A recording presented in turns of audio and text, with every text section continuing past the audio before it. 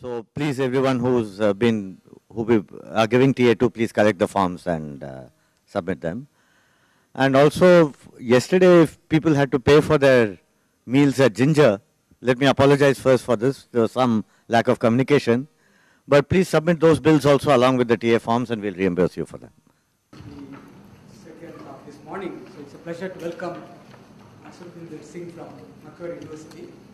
So Sukhwinder was also very kind to accept our invitation in short notice. And he's here, he flew all the way from Australia.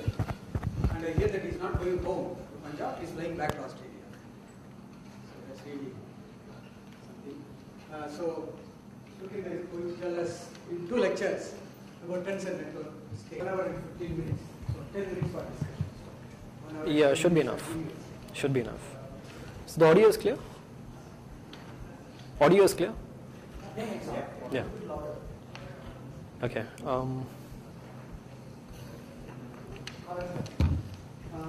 Please put the color plate sometime. So that's your big beard with that.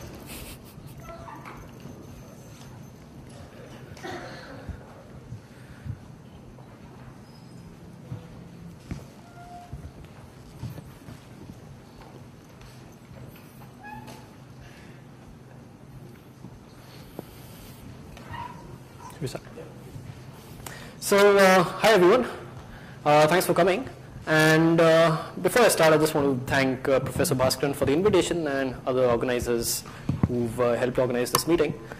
And hopefully we'll have some nice discussions during this time. And I also want to thank Miles for shortening my talk because he spoke a lot about what I have to say today. And so you can just think of this talk as me physically representing him here and saying it in the Indian accent.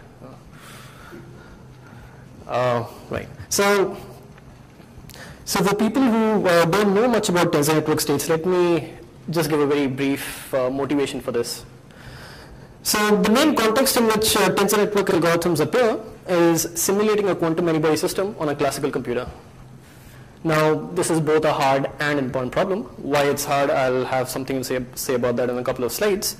But it's important because all properties of matter can be understood as emerging from the collective behavior of an underlying quantum many-body system. So be it magnetism or optical or electrical properties. So we are definitely interested in studying a quantum many-body system, but owing to their complexity, the number of analytics solutions available are limited, so it's natural to resort to numerical methods, and tensor network algorithms is one such numerical approach to studying quantum many-body systems. And as a numerical approach, they've been around for over a decade now, and in fact they can be regarded as a generalization of DMRG, which has been around for 20 years now, and has in fact become the dominant method for simulating 1D quantum many-body systems.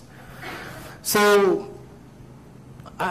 as a numerical method, there is ample numerical evidence that they work, that these methods work, and they're useful, and they warrant further study. So I just want to pinpoint a few key advantages of these methods over other competing methods. So they are a generalization of DMRG, but unlike DMRG, they can be applied to 2 dimensions as well. And then the second advantage is that they can be applied to a large system size.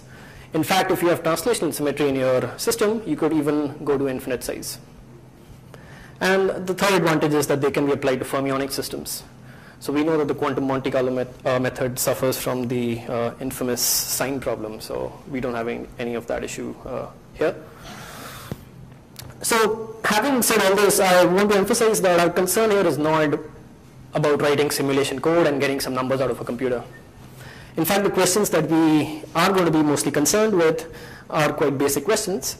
What we really want to understand is why is it hard to simulate a quantum many-body system in the first place? Are all quantum many-body systems hard to simulate? And if no, can we identify the ones which are hard to simulate? And it turns out that in trying to answer some of these questions, people realize that the key property you have to look at is the entanglement in the many-body wave function. And this, in fact, is one of the key powers or advantages of this approach, that in some sense we're concerned only with the amount of entanglement in the wave function.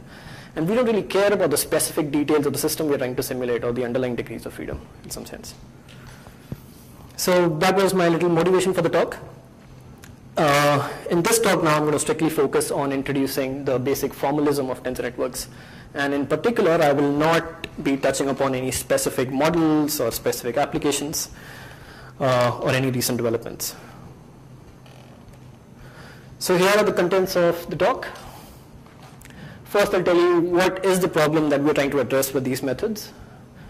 And then the rest of the talk is devoted to explaining how tensor networks are used to address this problem.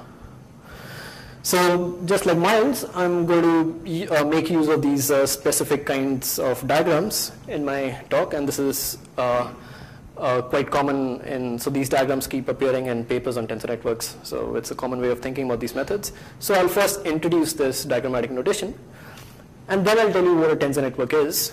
But at this stage I'll be very broad and generic. So tensor networks really refer to a large class of quantum many-body wave functions. So at this stage I'll be just talking about the common properties these classes have.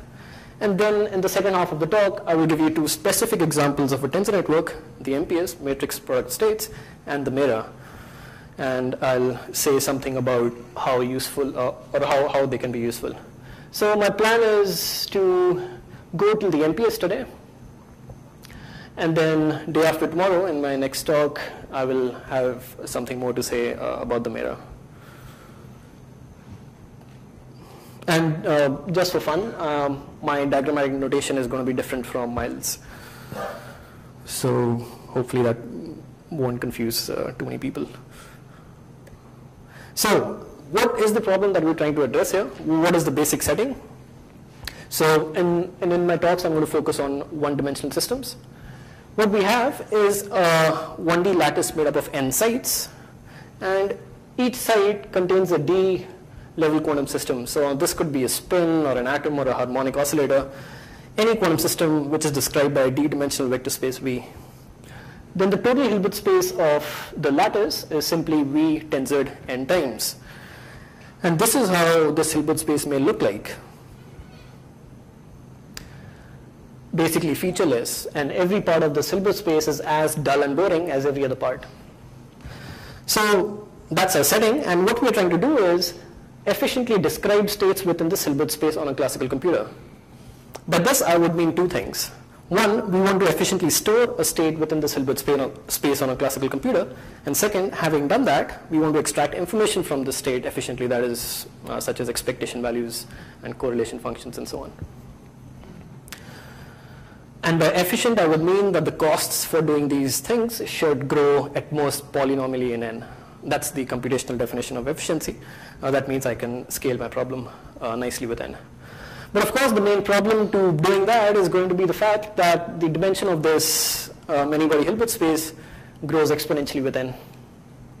So if I pick any state psi from this Hilbert space, I can expand that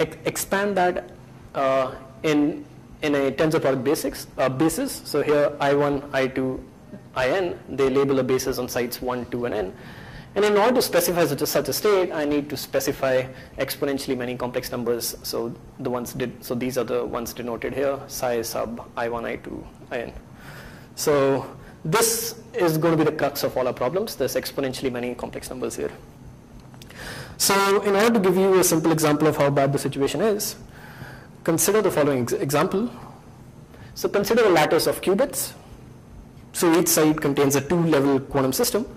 And let's ask the question, how many qubits can we represent with 1 gigabyte of memory? And a simple calculation shows around 27. And in fact, I've been very generous here in assuming that only 8 bytes are needed for storing one complex number, when in fact you need more. But the real problem, of course, is that to add one more qubit now, I need to double the memory. So my first gigabyte was devoted to representing 27 qubits, but the next gigabyte is required just to represent an additional qubit. And the situation gets rapidly worse as n grows. So the thing to realize is that we are usually not interested in an arbitrary state of the Hilbert space. What we are typically interested in are the low energy states of a local Hamiltonian defined on our lattice. So by local, I mean the Hamiltonian can be written as a sum of terms where each term describes an interaction over a small region of the lattice. So here, for instance, it's a Hamiltonian made up of only nearest neighbor terms. So that's the typical, so that's the first thing to realize. So this is the kind of states, these are the kind of states we're interested in. And once we realize that, the next thing to note is that ground states of local Hamiltonians are special, in the sense that the amount of correlations and entanglement they carry are limited. So before telling you in what sense they're limited, let me just define what I'm going to mean by correlations and entanglement in this talk. By correlations, I would mean the expectation value of simultaneously measuring two operators at different positions on the lattice. So if you have a spin system, so measuring the spin at some position x and spin at some other position x plus L. And by entanglement, I would mean entanglement entropy of a block of L sites on the lattice. And Bhaskar and Miles have already spoken about entanglement entropy. I'll just repeat this quickly. So how that works is, so how I'm going to look at the entanglement in my many-body wave function is, I'm going to ask how entangled a block of L sites is with the rest of the lattice. And the way it works is, I compute the reduced density matrix of that block, diagonalize it, let lambda be the corresponding eigenvalues, stick that in this expression and compute this number S, which is the entanglement entropy. And this gives me an idea of how entangled this block is with the rest of the lattice. So in particular, if this is 0, then there's no entanglement, and it grows with entanglement, and it reaches a maximum when the block is in a maximally mixed state, which is described by a reduced density matrix proportional to the identity. So in the context of many-body systems, we are not only interested in specific values of this for a given block size, but in fact how these values scale as I consider larger and larger blocks. So let me come back to how these quantities are limited in ground states. So here I'm going to make a distinction between gapped Hamiltonians and Hamiltonians that are critical, so basically gapless. In ground states of gapped Hamiltonians, what we see is that these correlations decay exponentially with the distance between the 2-point correlators, whereas the entanglement entropy saturates to a constant. So as and as you consider blocks of increasing size, you might see that this entropy grows but quickly saturates to some constant. On the other hand, in critical Hamiltonians, the ground states of critical Hamiltonians, the correlations decay polynomially with L, and the entanglement entropy grows as log L. To tell you that this indeed is limited scaling behavior, let me just mention that if I was to pick an arbitrary state from my many-body Hilbert space and look at how the entanglement entropy grows, it will typically grow linearly with the size of the block in 1 dimensions. And if I go to 2 dimensions, it would grow proportional to the area, and then in 3 dimensions as proportional to the volume of the block on the lattice. So indeed, these scaling behaviors, they are special in some sense. So our key claim in this talk is then going to be that we can exploit these special properties to at least describe ground states in our many-body Hilbert space efficiently, and we're going to do this using tensor networks. So the game we are playing is that it's true that if I pick a state arbitrarily from this many-body Hilbert space, I cannot say anything about it, I cannot describe it efficiently. But nonetheless, there is a subspace of interesting states, and in fact, it turns out that this is a subspace we are actually interested in. This indeed can be described efficiently on a classical computer. So before telling you what tensor network is, let me introduce my diagrammatic notation, which I just mentioned. And this is going to be very similar to what Miles was talking about, but I'll just change the pictures and colors slightly.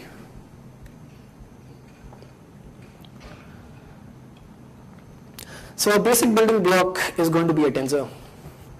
And for the purpose of this talk, a tensor is just going to be a multi-dimensional array of complex numbers, basically an object with some number of indices. Each of these indices can take some number of values, which I'm going to call the size of the index or the dimension of the index. And I'm going to graphically represent an object like this, a tensor, by means of a shape. Now it could be a circle, a square, or some irregular blob, and some lines coming out of it. And each one of these lines is going to correspond to an index of the tensor. So let me give you some examples. So a tensor with one index is just a vector. So a ket, which is simply a column vector of complex numbers, I'm going to draw that as a circle and a line coming underneath it, emerging from underneath it. And here A basically corresponds to the number of complex numbers in this vector. The corresponding bra, which is a row vector made of the complex conjugated values, I'm going to draw that as a circle and a line emerging from above it. So a matrix is just a tensor with two indices. So here A and B, the sizes of A and B simply correspond to the number of rows, and the third index counts the number of matrices within the stack. And once again, if I fix a particular value of C, let's say C is equal to 2, I'm left, that corresponds to selecting a matrix from within the stack. So notice that in the graphical representation, whenever I fix an index, it corresponds to effectively erasing that index from the picture. So when I fix C is equal to 2, I basically erase this line, and I'm left with a tensor with two legs, that's a matrix, and that's basically this matrix here. So next, let me tell you some basic operations that we can do with tensors. The first one is contraction. This is by far the most common one I'm going to use in this talk. So by contracting two tensors, I mean multiplying their components by summing over one or more indices. And this is graphically represented by connecting the two tensors by one or more lines, and each one of these connecting lines or shared lines corresponds to an index being summed over. So this is best understood with some examples. Here's a simple example where I'm multiplying a tensor with two legs with a tensor with one leg to obtain a tensor with one leg. This diagram simply corresponds to the summation over here, and it's nothing other than multiplying a matrix with a vector to obtain another vector.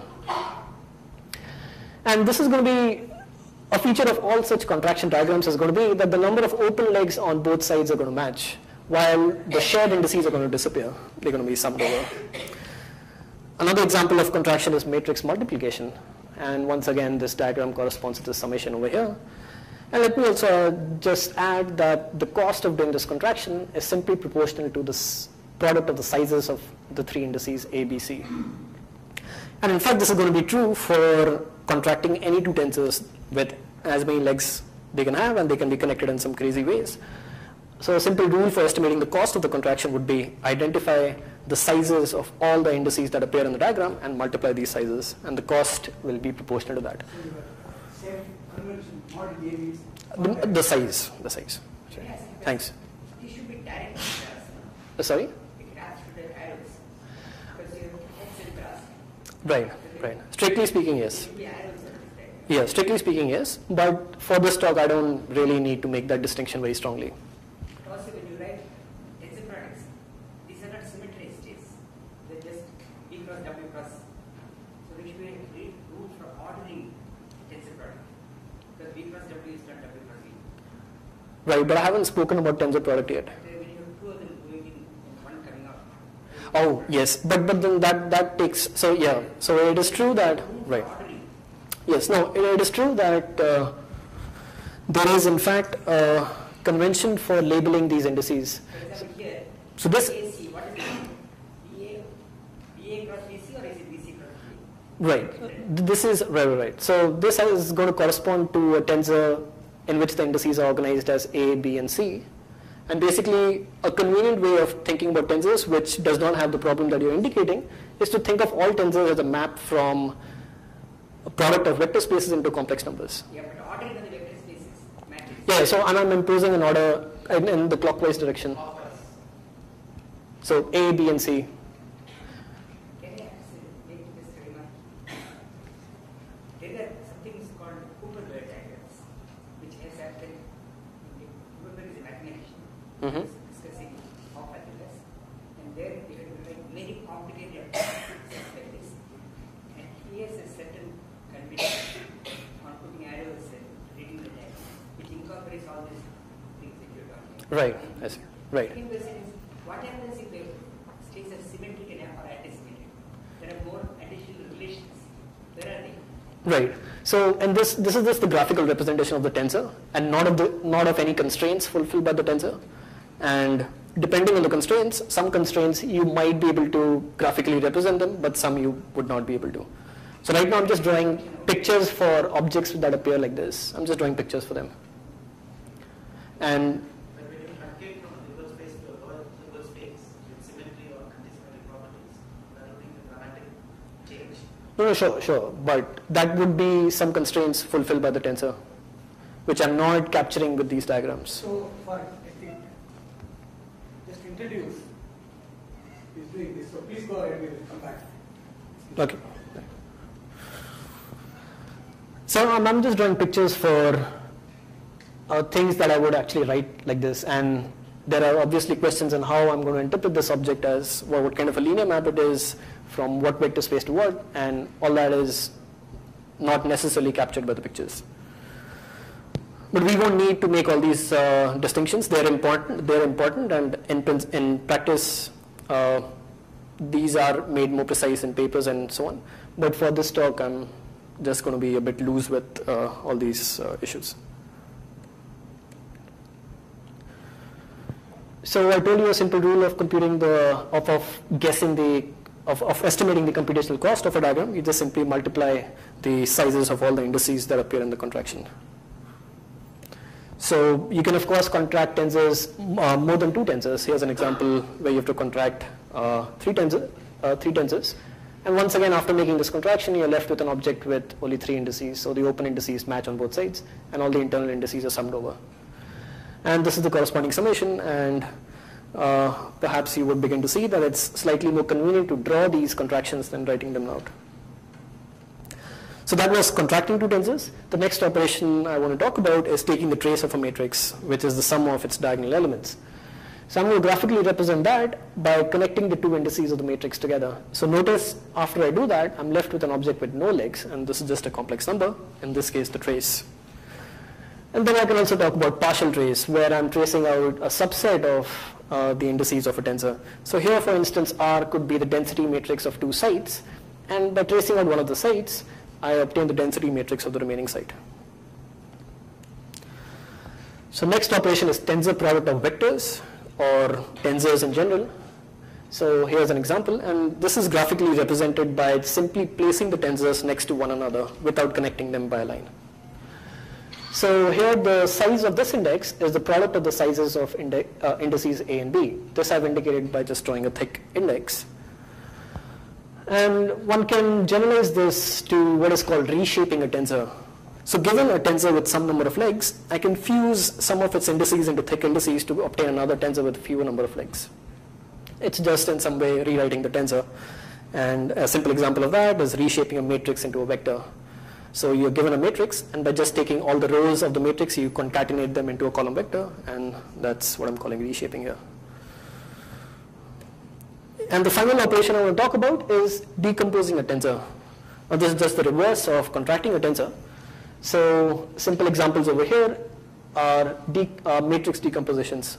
So such as eigenvalue decompositions, singular value decompositions, and these can of course be generalized to tensors as well.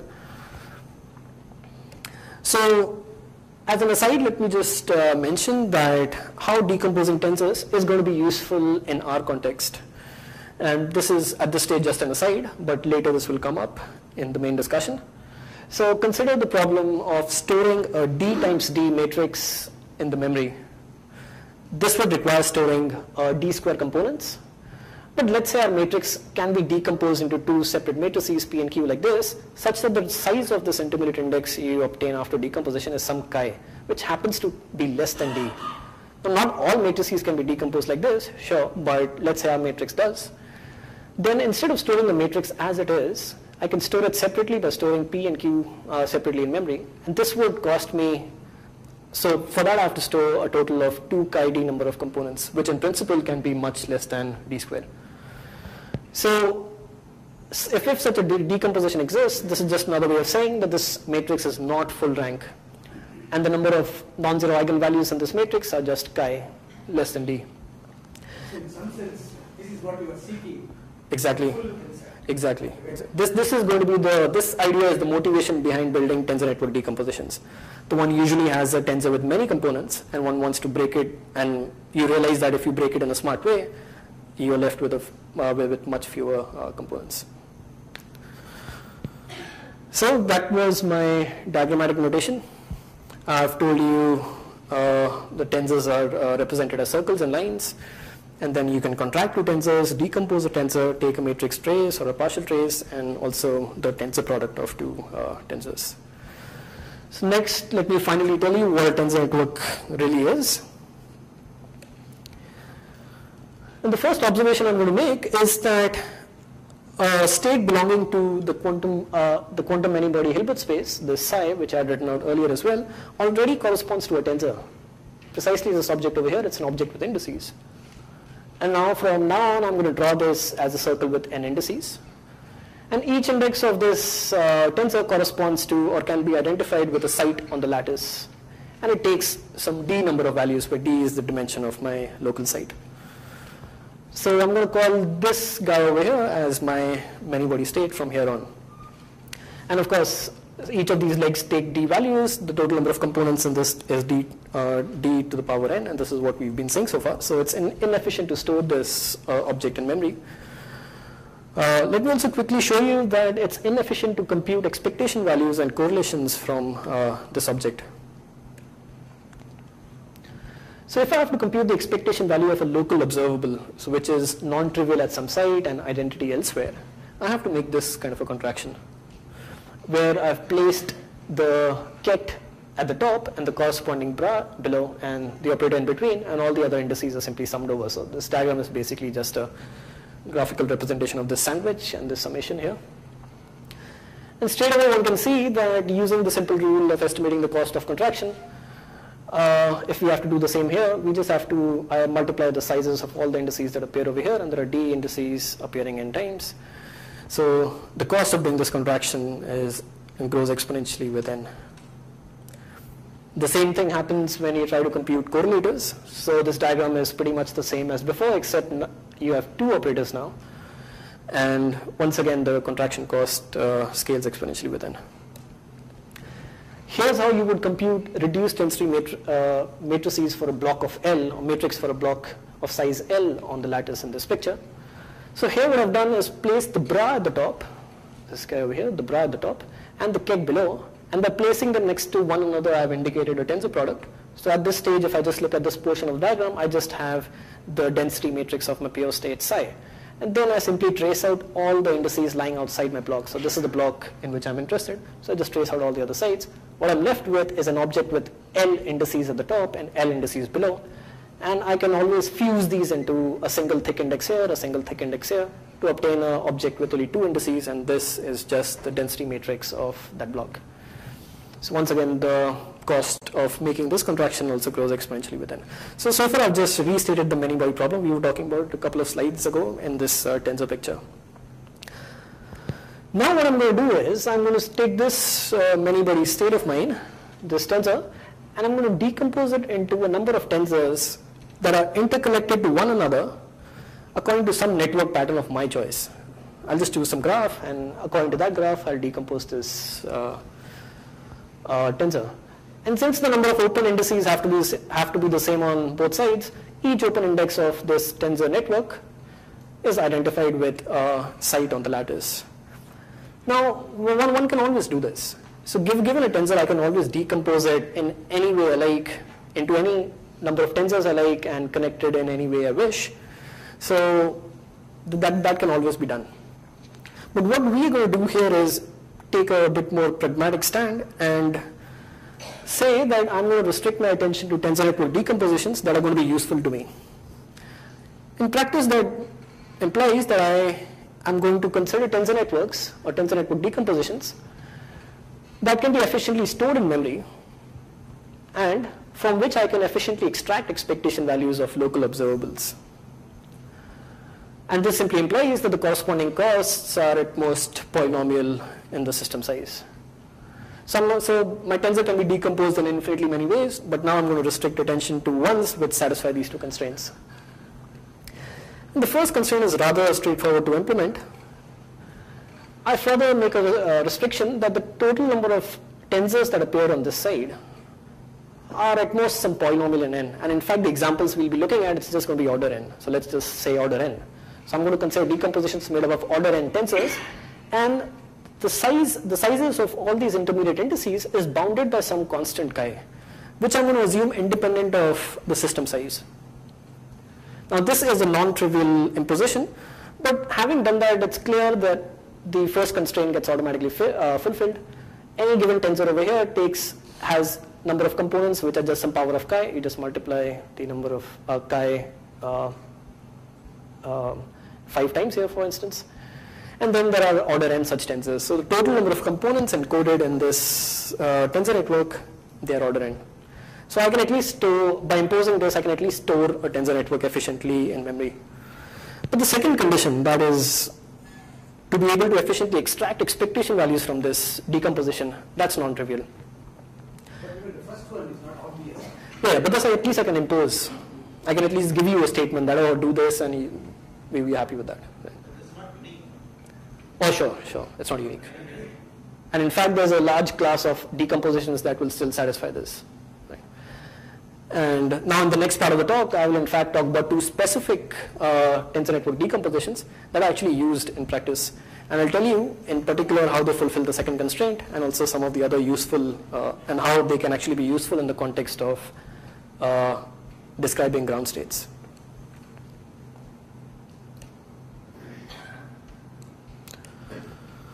So the first example is matrix product states, and Miles has already spoken on this, and then so this is, some of this stuff is going to be a review again, but I'll have something additional to say as well.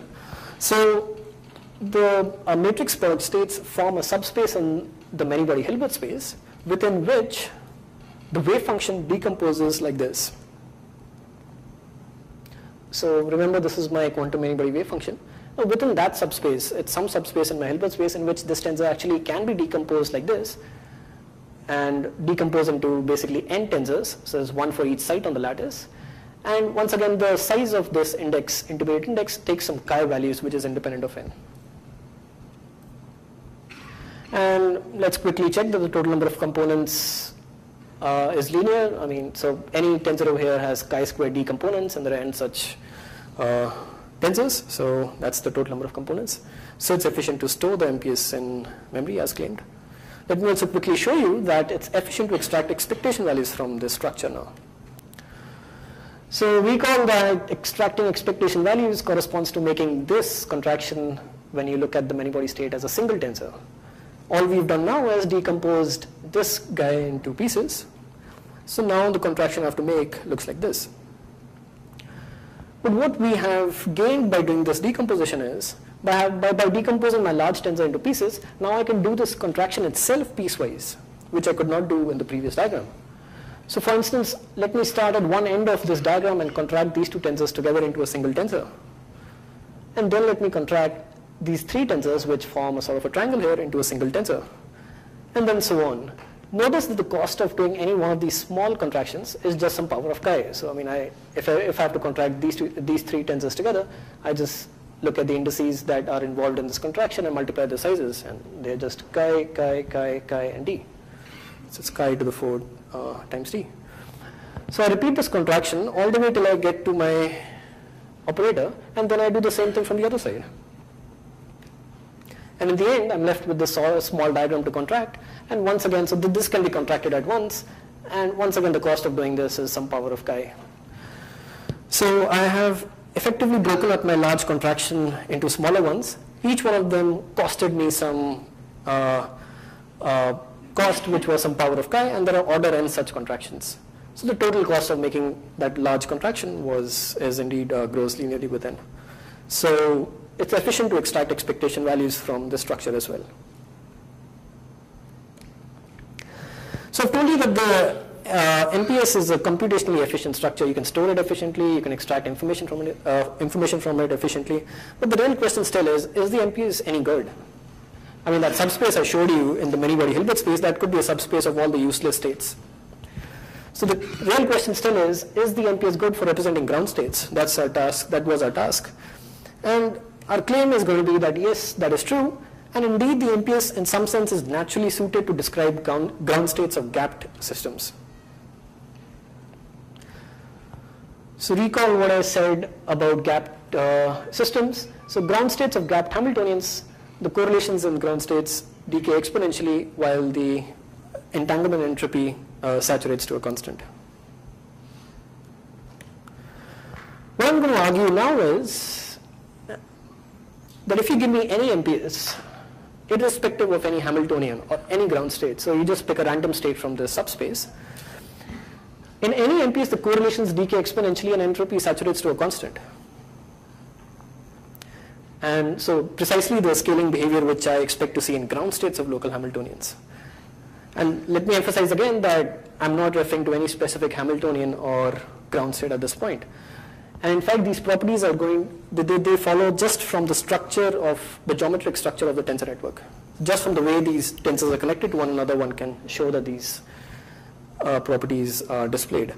So let me quickly show you how that works, and the arguments are quite straightforward. So let's look at correlations first. So once again, recall that that's the kind of contraction I have to make, and now I've simply decomposed this tensor into pieces.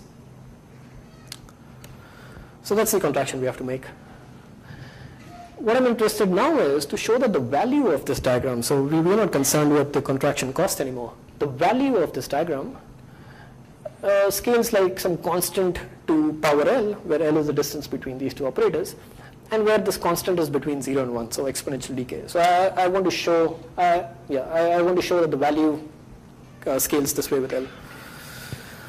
So like before, let me just contract all the tensors lying to the left and all the tensors lying to the right of the two operators into single tensors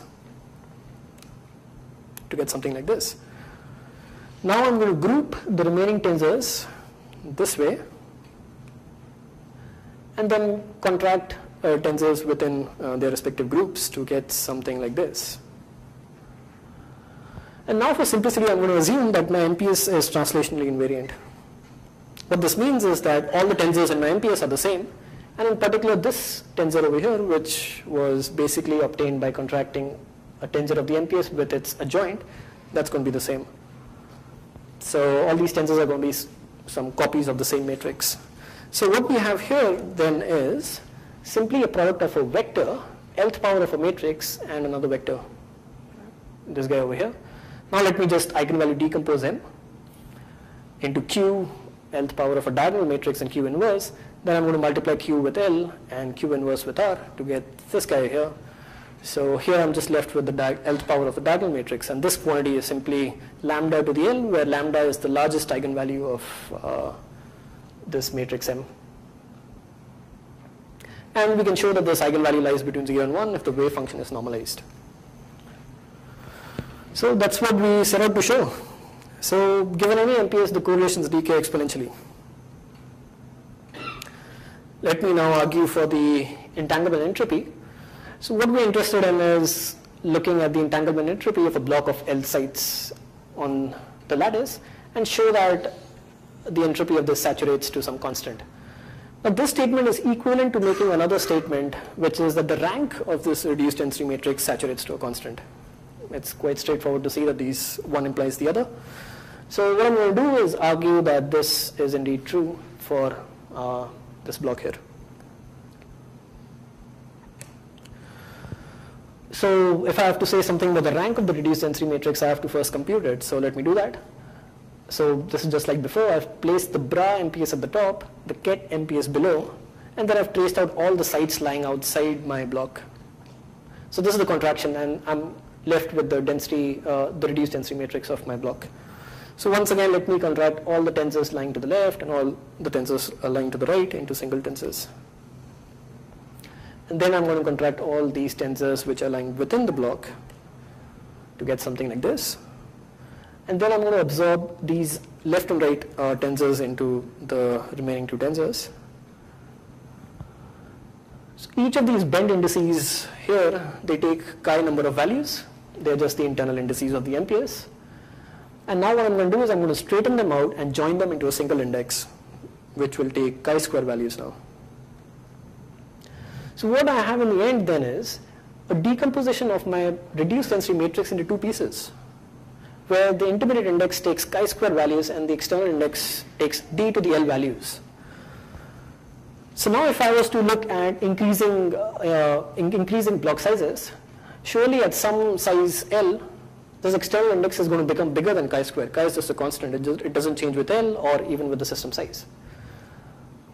So then remember what I told you, what this decomposition tells us about the corresponding matrix. So once this DL offshoots chi-square, then the rank of the matrix is going to be chi-square after that, no matter how much you increase L by. So I've shown that, and then before that, the rank is going to be d to the L, and this is going to grow exponentially with L, and then saturate to chi square. So that's what we wanted to show, that the rank of my block, the reduced density matrix of the block, is bounded by some constant. And then it's straightforward to show that this is an upper bound on the block entropy as well.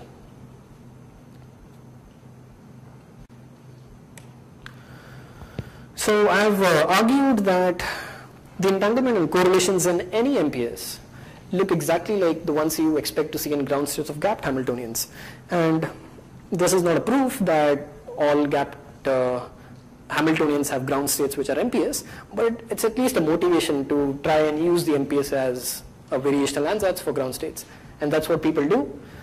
And then the final question one has to ask is, okay, given a Hamiltonian, how do I obtain its ground state as an MPS? And there are a number of algorithms out there, and DMRG is one of them. Miles explained how that was done. But in algorithms such as DMRG, one usually does a variational optimization of the tensors of the MPS to obtain the ground state. So one just starts with some random state within the subspace and says, oh, that's my ground state. And then let me change the value of one of the tensors in this MPS that lowers the energy. And that will take me to some other ground state or some other state. And then I change the values of some other tensor, and so I'm going to move this, move something like this in the subspace, and hopefully converge to some state which is close to my real ground state. So that's an example of, that's what people do when they use variational optimization. Another way is imaginary time evolution. So if you start with a random state in the subspace and apply this imaginary time operator to it, and as you allow t to go to infinity, you will project onto the ground state. And the point here is that this operator, which is quite large, that can be efficiently applied to the MPS. So you actually start with the MPS and you apply this operator, and it just corresponds to making some set of contractions, which... Keep it MPS? Yeah, right. So we are here. Yeah, that's the other point. Yeah. So this can be done in a way that you go from an MPS to an MPS. So in this first scheme, Yeah. so as you are moving in that space, do you also change the time? No, you're fixing chi right from the beginning. Right. So then the state that time will sort of define a correlation length, right? That's right. That's right. So you have to start with something. You're fixing it, and then what you're asking is, let me get the best approximation to the ground state with this chi. And then you can later get another approximation by increasing chi. For example, how is chi related to the density matrix? Renormalization group cutoff? It's the same. It's the same. It's the same. So the chi over here gives some idea about the amount of entanglement in the ground state. Okay. So think about it, this imaginary time evolution will take you away from it, but you keep bringing it back. That's right. You actually lift above, and then you make a truncation and go back again. So that will keep.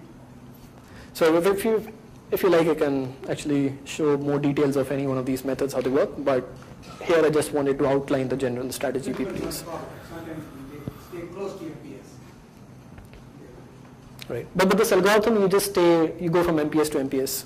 So although you may temporarily lift out, but you project back again. And the point is that both variational optimization and this imaginary time evolution, that it can be done efficiently. So once again, they just correspond to making local contractions, small contractions.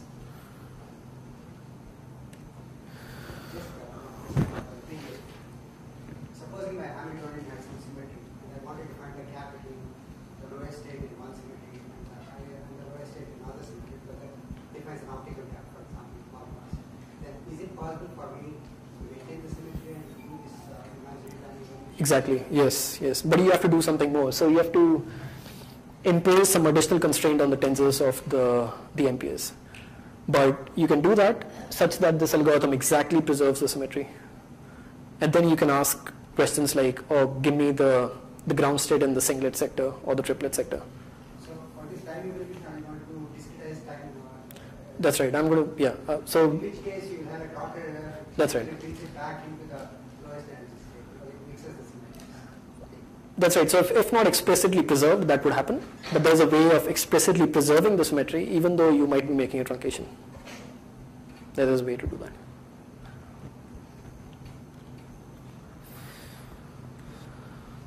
So that's pretty much the end of this talk, and it probably ended earlier because I again blame Miles. So I was thinking of spending some more time on the notation and things like that. But let me, and then in my next talk I'm going to explain a bit more about another example of a tensor network, and that's the Mera. So today I just want to show you how it looks like. So once again, Mera refers to a subspace of the many-body Hilbert space in which the wave function can be decomposed like this. Now this looks like a big mess, and but that's because it's got a much richer structure than the MPS. And I will explain what the structure is in my next talk, and I will also briefly comment on how the structure is related to the ADS CFT correspondence. I'll just briefly comment on that, nothing major there. So here, let me just mention that just like the MPS was a natural ansatz to describe ground states of gapped Hamiltonians, because we saw that if I pick any MPS, I observe the entanglement and correlations that I expect to see in ground states of gapped Hamiltonians. The Mera is a natural ansatz to describing ground states of critical Hamiltonians. So once again, just using the structure of the Mera, just from the properties of the structure of this tensor network, the appropriate scaling behavior can be observed in entanglement and correlations. So that's all what I wanted to do today, and hopefully this is also, I've set the stage for talking a bit more about the Mera next time. So that's my summary again, and thanks. So PEPs, so the Mera is, so the PEPs can actually be seen as a generalization of MPS to 2 dimensions. But the Mera, this is still, so this is again one-dimensional here. This is for 1D systems. I mean, you have a Mera for 2-dimensional systems as well. But this is a 2-dimensional network for 1D systems here. And this actually exploits scale invariance of critical ground states. Explicitly encodes scale invariance of critical ground states. And the MPS, that's some other philosophy. But it's true that in 2 dimensions, the Mera and PEPs are equivalent. Known wave function. I was in my introduction giving few wave function. Where this kind of content is manifest, because we always write it as one function of n variable, some explicit form. Right. But if you look at Laplacian wave function, it has a product of 2 particle. Right. So. Right. So is there any representation where this is manifest? Right. So first of all, this representation, we're just focusing on the amount of entanglement in the wave function. We're not imposing some additional structure. So such as in the RVB state, we're taking that as being composed of singlets, and there is some structure being imposed there. So here the only thing we're imposing is entanglement. But if I understand your question correctly, another way to answer that would be that there are some ground states that can be described exactly by these structures. Can be rewritten. Exactly. So usually these are used in the context of approximating ground states by this kind of a parameterization. But for example, the toric code, the ground state of the toric code can be described by an exact Mera without any truncations. Because I also have read some paper by some collaborators of Giffey, where they rewrite Laplacian wave function as a matrix product state. Right, I see. But it's not very helpful. Because one dimension is as large as the number of sets. Oh, I see. So yeah, I mean, so with the MPS, if you allow the sky to be exponential in the size of the system, you can actually cover the whole Hilbert space. So you can describe any state like an MPS, but it's only useful in practice when the sky is small. So it's not surprising that any state can be described by an MPS if you allow the sky to grow exponentially. But it should be natural and simple in some sense. Right. So for example, the AKLT model, which someone would be talking about next. So that, right. So that has an exact MPS representation with chi just equal to 2. Like you mentioned that the toric code Hamiltonian, toric code ground state is exactly written. So it's not really built into these tensors. So people have just proposed, they've found out what these tensors are for the ground state of the toric code. And this can be done without making any approximations at any stage. And what one finds here is that, so the Mera, and this I will talk about this in the next talk, it kind of is a description of the wave function at various length scales.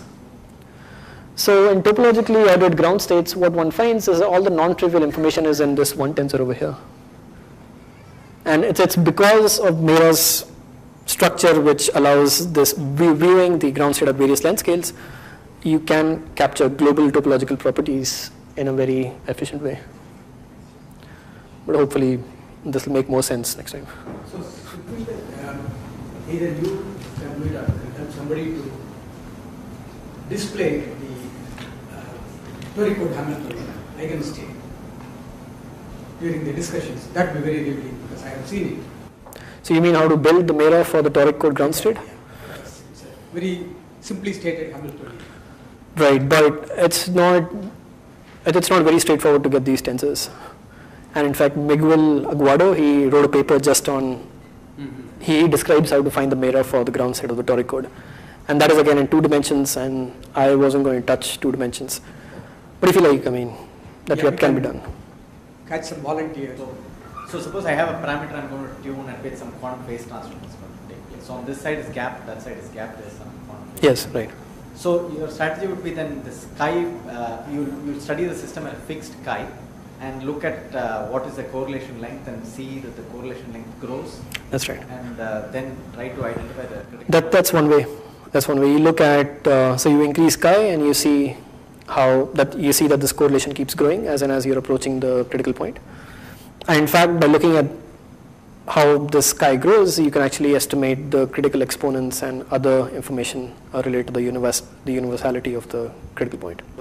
There are integrable models, many about integrable. How will it compare with those models, where we know exactly some ground state?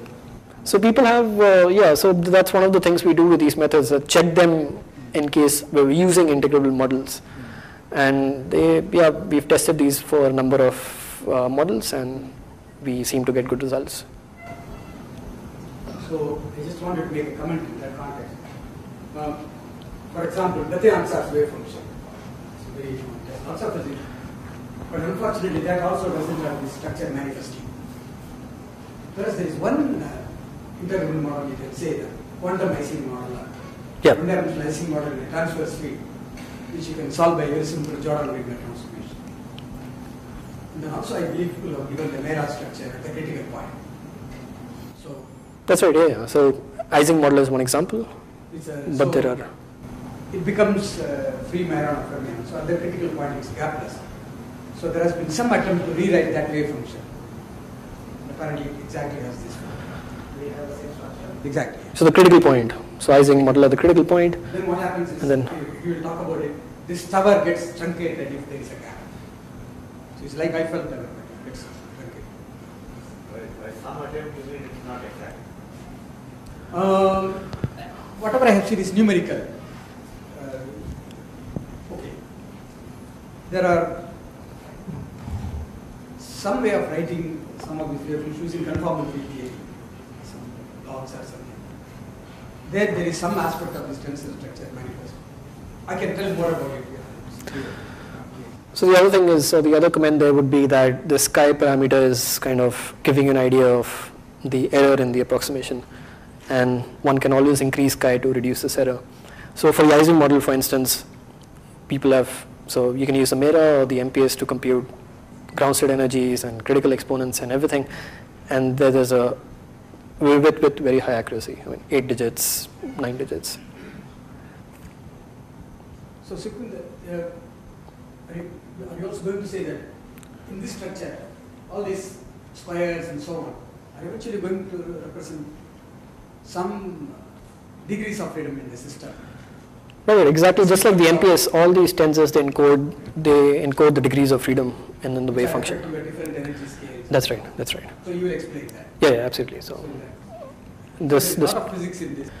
So this Mera is actually an specific realization of real space RG. So if I make a comment in the conventional RG, you started the partition function and then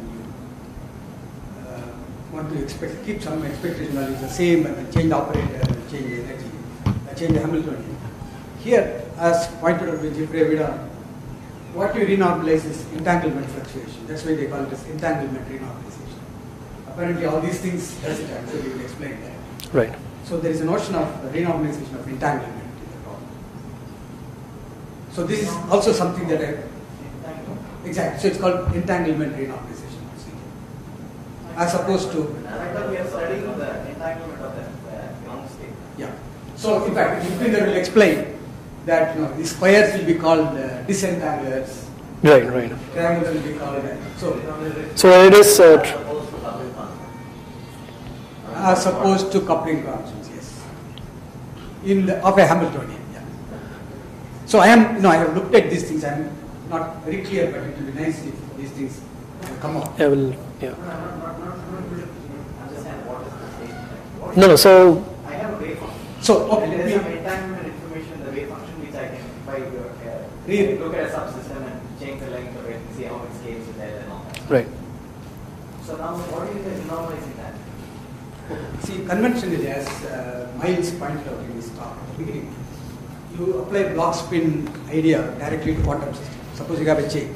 So take blocks of 3, diagonalize this problem, and then find out, try and keep some lower energy states, and then see how they are coupled and keep doing it. So this was the conventional approach.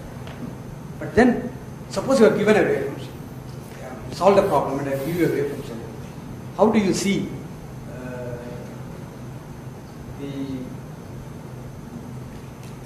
how fluctuations, entanglement fluctuations in various things are contained in this particular wave function? So what I can do is I can start with the wave function and start playing with. Previously I played with Boltzmann factor. I took it to the power of minus beta, I explained partial trace. Now I take this wave function, which is an amplitude, which is a complex number, and start playing with it. And this is the scale. So I think it will become clear. No, at the end you have to get the eigenvalue of Hamilton. No, I'll be satisfied if I understand what is going on. So at the end, you calculate things like topological entropy, not necessarily energies, and quantum dimensions, and some eigen. I have state the question that I have very sharply. So I have Euclidean wave function. Yeah. I have a formula from which I can calculate its entanglement entropy in the sense that I take Exactly. a system of size L and then trace out the other things and then see how that thing changes. So I'm not satisfied. Now, what do you mean by fluctuation of this object? What exactly do you mean by So your probability distribution in a wave function actually tells you the nature of fluctuations in the n-quantity system. probability distribution of what? Suppose I give you an n-spin wave function. Okay. This is some number, a complex number for every configuration. So this is like a complex probability amplitude. So normally with classical probability amplitude, we look at variables and various combinations. Now with complex probability amplitude, you have something more, namely quantum entanglement. So to me, as an outsider, this is a new twist to probability theory. No, what do you mean by fluctuation of Where do you get the variance from? Okay, I'll answer this tomorrow. I'm not impressed. A ball.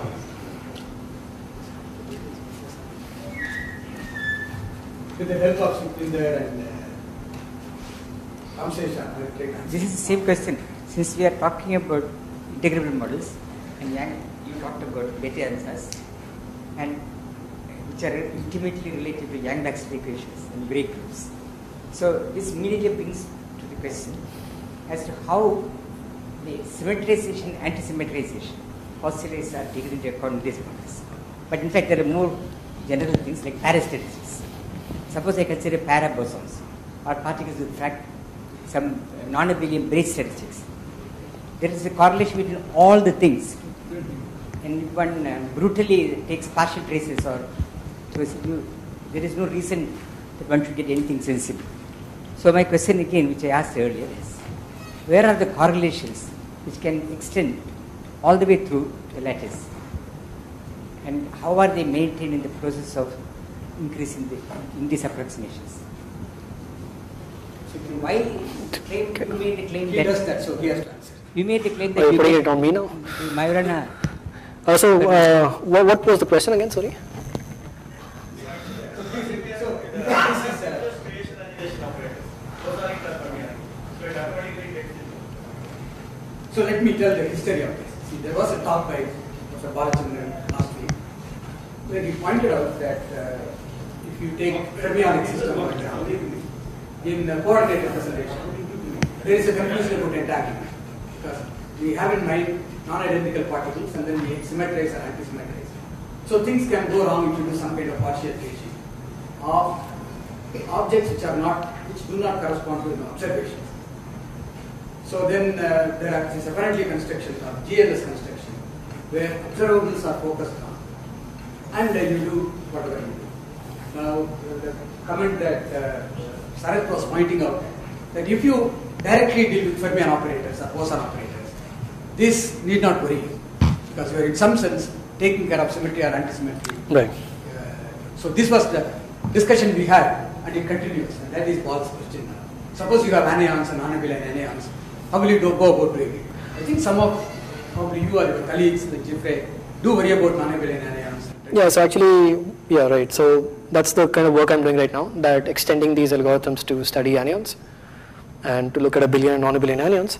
So it turns out that, so as I've spoken about these today, it's one can just think about that the context over here is spin or bosonic systems. And in order to talk about fermions or anions, one has to and one can impose all the right rules within the structure and within these individual tensors in the tensor network. But something additional has to be done to simulate fermions, and I think you will talk about this. Yeah, fermions. Right, and for anions as well. Yeah, but that has to be done, something more has to be done on top of this. You were mentioning like incorporate the fusion rules and so on. That's right. So you have some constraints that your system, because you're dealing with anions, there are some natural constraints. There's no tensor product structure anymore. And all these intermediate indices over here, so for instance, this index over here can be actually seen as fusing these three sites into a single site. And in case of anions, you have to make use of the right fusion rules to do that. So if you don't enforce that in this tensor, then it's just going to fuse this in some way which is not consistent with the fusion algebra of the anions. But yeah, the key point is that I have to do something additional I have to impose some additional constraints on these tensors. So I think it would be very nice if this is discussed at length during the discussion. Yeah, absolutely. Bring it again. Does the Koshma state have a matrix product? Very simple, yeah. It is. Very clear. Yeah. The balance for solid. Right, yes. It's product of singlets.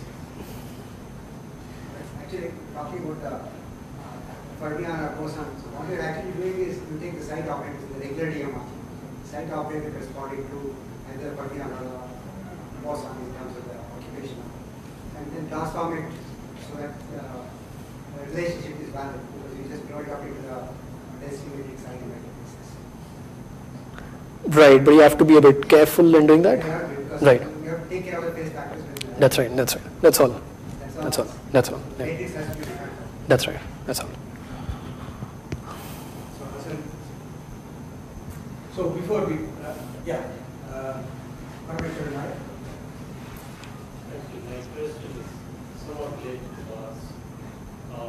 You mentioned fusion rules, and also when you were giving the matrix, Please. when you were giving the matrix product answers, the way you fuse them together is very Right. reminiscent of vertex operators that you use to describe conformal nucleators. And you also mentioned that you can do Ising model at the critical point. So is that connection somehow known, or is it true, or can you comment on that? So connection between the Ising model at critical point and No. The fusion rules that you're using here as related to vertex operators you use in. so here I'm not using any fusion rules. So by my previous comment, I meant the fusion rules for an anionic model. So I was commenting on how to adapt these methods for simulating anions now. So all these sites now, instead of spins, they're anions. And I was commenting on how that changes this slightly, in that you have additional constraints on these tensors over here. If you have conformality, then when you take this layer after layer, you expect to repeat the same fields once you reach conformality. So then these triangular operations you write must in fact, I would imagine, coincide with the vertex operators. Right. And right, so for the critical point, they're in fact going to be the same at all these, so this one over here is going to be the same as this one here at the critical point. So that's how we encode scale invariance.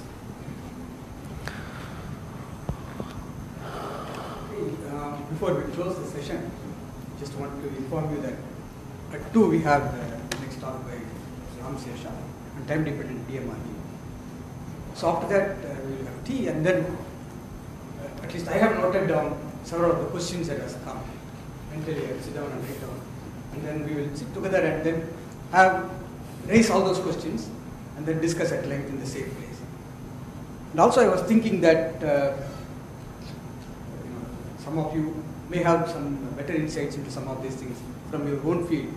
So if you can gather people of with whom you can talk, if you form into groups and then after dinner sit for 4 hours and come up with some results tomorrow, we will appreciate that because it's a discussion meeting and workshop. So, yes.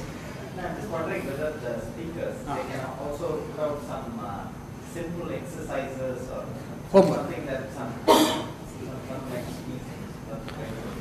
Yeah, maybe Bhaskaran can do that. Okay, so what we will do is, I think after Ramsesh's talk, we will request the speakers to prepare some. So should just in fact, one of the things I was thinking about, thanks for reminding.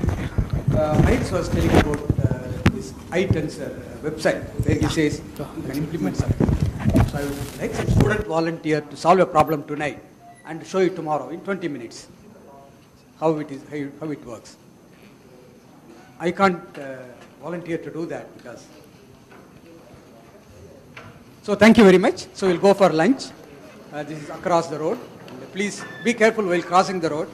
There are silent motorcycles which go with speed of light.